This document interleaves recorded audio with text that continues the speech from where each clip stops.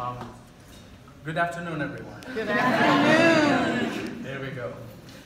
I'm very pleased and to be speaking to you on behalf of this amazing group, the 2019 Phi Theta Kappa New Jersey All-State academic team.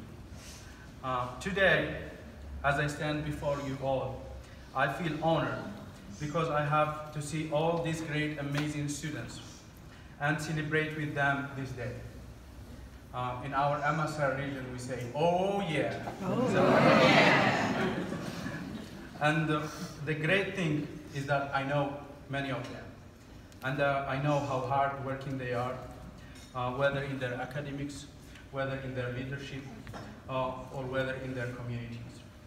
They are all the true image of what a Phi Theta Kappa is. All the thanks go actually to our prestigious society that brought us together. Professor Ted Lai, he mentioned where I came from and the short of the story, but I would like to go the extent further. So I was born and raised in a small town in eastern Algeria with my other 4 siblings. In my town, the school's dropout rate was very high. I watched young dropout teenagers join gangs groups. I was lucky enough to have my mom at that time to encourage me with my education. And then, in the year 2000, life happened. My dad was diagnosed with a very critical stage hepatitis C back home. And I think it is still true, hold true for many students here in this room. In our part of the world, if you are the eldest son, the duties of taking care of the family will fall on you. So it happened the same for me. So the responsibilities of taking care of my family business has to fall on me, and I have to stay in my father's store to support the family. I couldn't go to college because it was far from my hometown, at least 2 hours. So, and then going back and forth 4 hours, it didn't worth it at that time. I have to support the family. I postponed my dream of going to college, and instead, I stayed working at my father's store. But the thing is that, as I stayed working at my father's store, I realized that money doesn't last. What really mattered at that time, I realized that was the knowledge that someone has to acquire. I knew that one day I would go to college, but it took me almost 16 years until I came here to the US to see my dream fulfilled. The good thing, I had a great passion that time for reading. I never stopped reading. I read anything comes across my mind, whether it is science, history, anything you name it. It was the only thing that kept me busy and helped me to keep my dream protected for the last 16 years.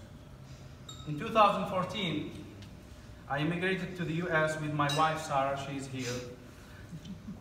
We brought with us a lot of money. Actually, not money. We brought with us a lot of dreams and hopes. A year later, we welcomed our new member of the family, our son, Hayoune, is right here. He's 4 years right now old. It was and is still the joy of our life. Being a new immigrant to the US is not an easy task, believe me. In the beginning, especially with 2 dependents, a wife and a baby son. My wife, that time, had to stay home, taking care of my baby. We don't know anyone. I know only her, she knows only me. So we are not that very connected. We don't know anybody. So it was a bit of struggle for me to support the family. And then we had a little discussion in late 2015, and then I encouraged her and motivated her to go to start some ESL courses at our Hudson County Community College school. It didn't take her a year later on, she was already on her own, secured a part-time job as a tutor, as a science and math tutor there. It was really great news for me to hear that. And then it's my turn now. Throughout her motivation and encouragement, in summer 2017, I had to make a tough decision. I was forced to choose between continue working a low-income job or going to college. I choose to go to college.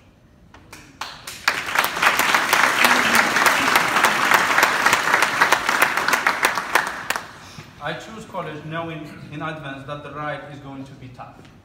But at the same time, I had a strong belief that it will be a rewarding journey at the end of the day.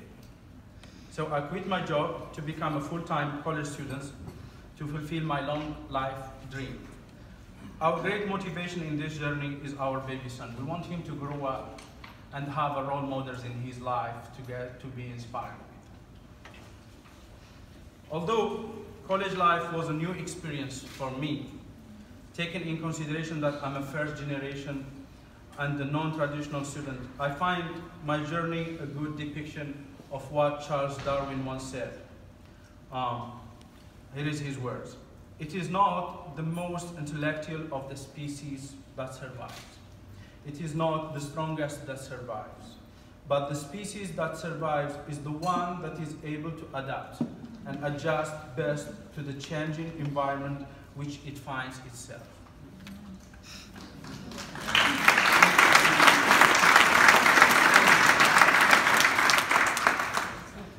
After I started college, it did not take me long to realize that becoming a college student was the best decision I have ever made.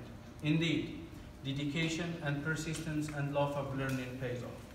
The funny side of this journey, if somebody told me that I would one day go to college and in less than 1 year, I will be a Pearson higher education scholar, I will be, the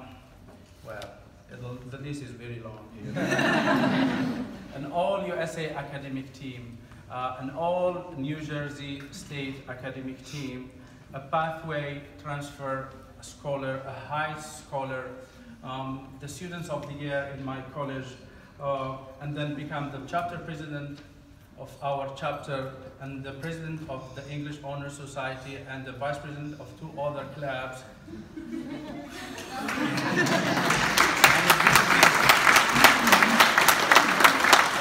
And most importantly, I get accepted into an Ivy League school. I would say to this person, wait a minute, boy, that is really a good joke. I would say, yes, that's really a good joke. But it happened. It all happened. And that is the reward of believing in yourself and the beauty of your dream. In fact, we learn a great deal from our failures, not from our success. Our success is just an inspiration for others to follow and a comfort for us as well. The 16 years I spent waiting for this day and my love for learning was the fuel of my achievements. However, I can say that proudly. This journey was not possible without the support and the guidance we found at Phi Theta Kappa. A place that I thought was a scam in the beginning.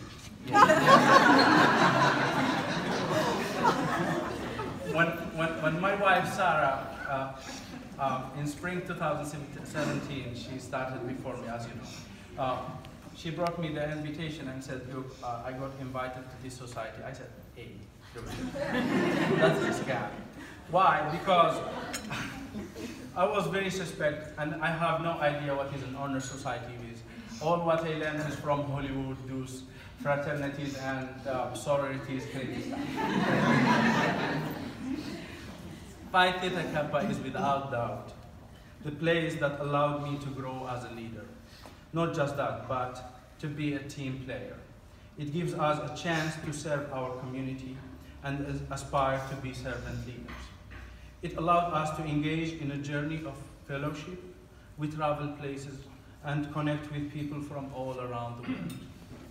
I have been privileged enough to interact with people from our great MSR region. Oh yeah. School administrators, students, and faculty members. It is always a heart-breaking to describe those vivid details and how amazing the last year and a half has been for me. Every moment I spend at Phi Theta Kappa I had to learn something new along the way. Every member I met, you all are so much part of that dream. You are all will be with me no matter what. May you find the mountain that is right for you. Give and receive support along the way. Be patient and persevere through the ups and downs that you will face. Yeah, it's true.